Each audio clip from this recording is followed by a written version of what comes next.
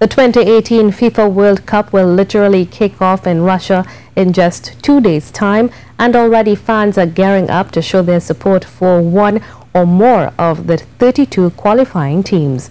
Trinidad and Tobago did not qualify for the quadrennial international football tournament, but that isn't stopping fans from purchasing their football jerseys. Marie Hull tells us more. Wait to know which team a person will be supporting in this year's World Cup is to spot a team's merchandise. As manager of Fan Zone in Chagonas, Shivani Dialgani told us, the World Cup fever is high. The lead up to the World Cup, everyone wants to get their jerseys ahead of time. They don't want to wait for the first game and then to get it. They want to be able to sit down at their couch by their friend's house in their favorite watering hole and have their jersey with them. So the lead up these past few days, it's been actually very, very crazy.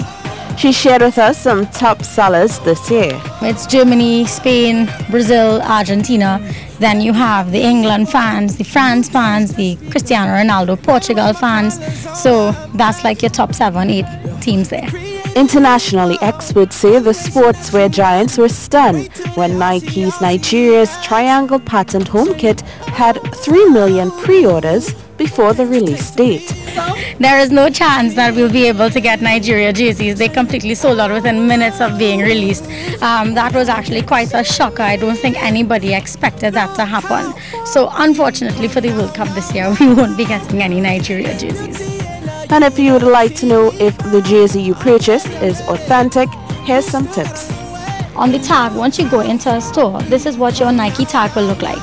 Alright, so this is the Brazil home jersey. And the code on the Brazil home jersey, this is the code for the Brazil home jersey. Basically, all you need to do is if you go into a shop, you just need to do a quick Google search on that code and that particular shirt will come up. If that shirt does not come up, you know it's not an authentic item. As well, if you don't have data on your phone, you can't connect to somebody's Wi-Fi, what you can do is on the inside of the shirt, there is also another code, another tag, where you can match up the codes as well as the size and the barcode as well. The 2018 FIFA World Cup Games kicks off with Russia facing Saudi Arabia on Thursday. Marie Hull, CNews.